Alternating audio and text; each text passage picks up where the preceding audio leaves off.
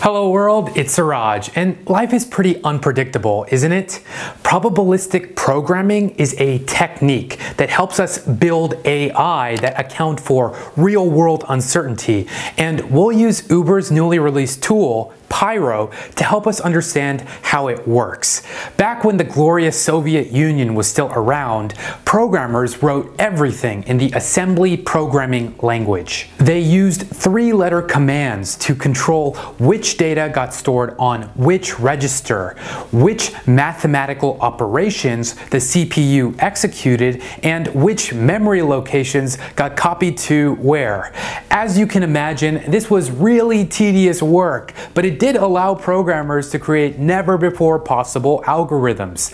After a while, though, they wanted more. They didn't want to have to worry about manually adding register values or copying numbers from one place to another. They wanted to focus on high-level ideas like functions and data flow, so along came compiled languages like C and scripted languages like Python. These higher-level languages let programmers do the same task with much less code. Fast forward a couple decades later, and deep learning coupled with big data is now the cool kid on the block. Processor speeds and storage capacity have skyrocketed in capability, so computers can process data like never before, which means programmers can build tools like never before, like one of the many possible deep learning models.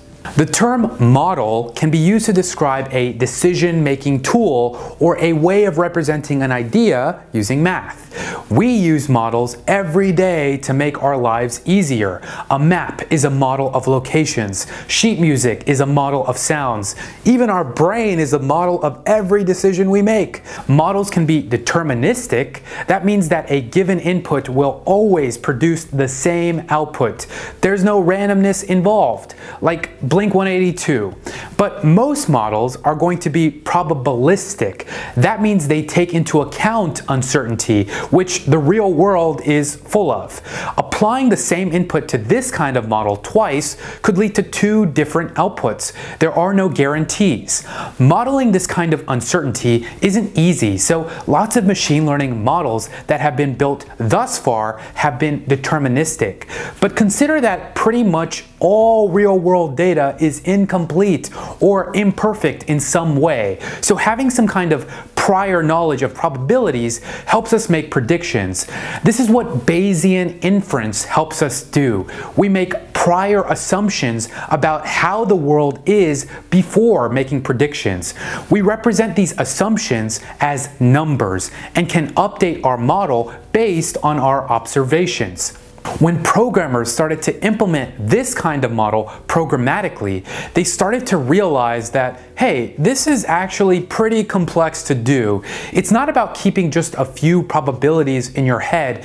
You have to keep track of the whole probability distribution. So ideally, we need the probability distributions to be at the heart of the program, since they are what is being manipulated. All other elements should revolve around these probabilities. But with traditional programming languages, they're only used in obscure subroutines. At their most basic level, probabilistic programming languages differ from deterministic ones by allowing language primitives to be stochastic. The point of running the program is not to find out what happens at the end. It's to figure out the correct values for the variables that define our probability distributions. What do we think the world is like? What kind of distributions with which kinds of parameters have the expressive power to mimic the real world? Most probabilistic languages are built on top of existing languages, but they're distinct enough in the way they work that they can be viewed as a language instead of a library. One of the most popular ride-sharing apps in the world, Uber, has to match riders and drivers to get them to where they need to go as fast as possible. This simple task requires optimization at every single step. Optimal routing, sensible pool combinations, deciding optimal timings, avoiding harassment lawsuits. So in order to help solve these problems and specifically model the uncertainty of the real world, they've developed a probabilistic programming language called Pyro that lets engineers build models that use Bayesian deep learning. It's written in Python and built on top of the popular PyTorch programming library. PyTorch offers very fast tensor math operations and automatic differentiation, aka gradient descent, a popular optimization strategy, both of which help make computation faster and easier to create. PyTorch also offers dynamic graph definitions instead of static graph definitions. In TensorFlow, for example, you define a graph before you run it. In PyTorch, you define, change, and execute nodes in the computation graph as you go at runtime. And this approach feels more native to Python.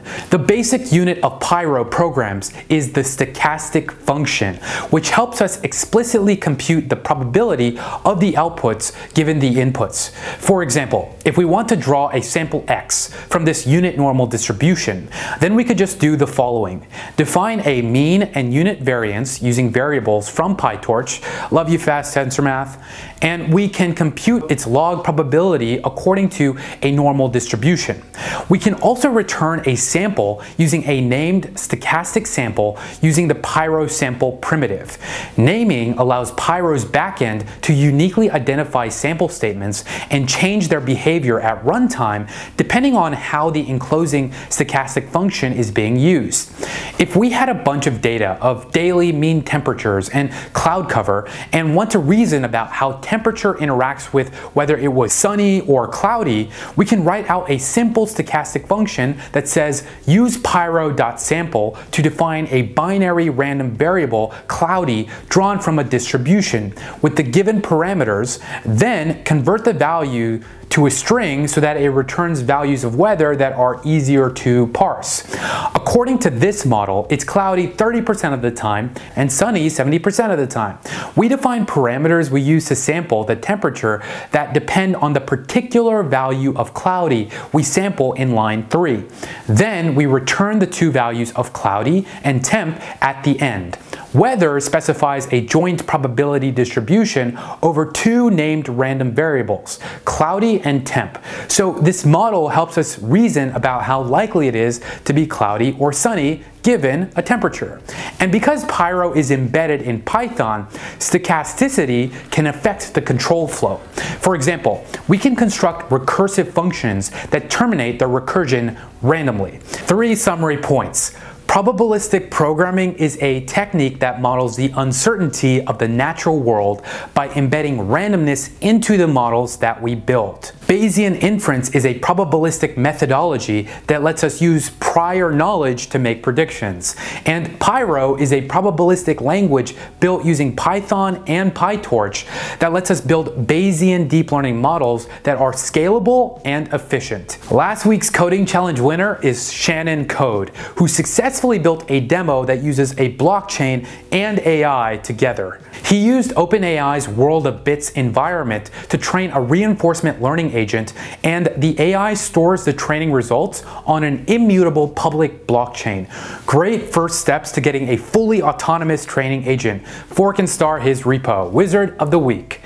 This week's coding challenge is to use Pyro to create a simple Bayesian regression model on a dataset of your choice. Details are in the README, GitHub links go in the comments section, and the top 2 submissions get a shout out from me next week. Please subscribe for more programming videos, and for now, I've got to go update my priors, so thanks for watching.